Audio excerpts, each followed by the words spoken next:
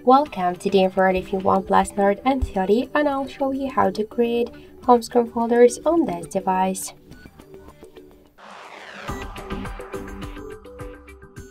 So first, hold for a while the application and drag this app to another one, and by this way we could see that we just successfully created the new home screen folder.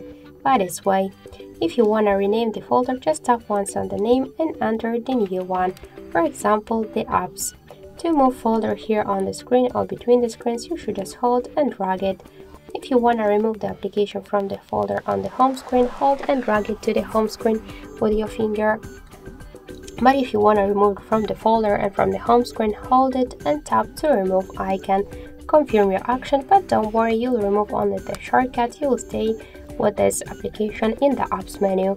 And also we could change the size of the folder, we could enlarge it and to shrink it, and we could remove only the folder and to stay with the apps on the home screen, and to remove folder and applications inside the folder together.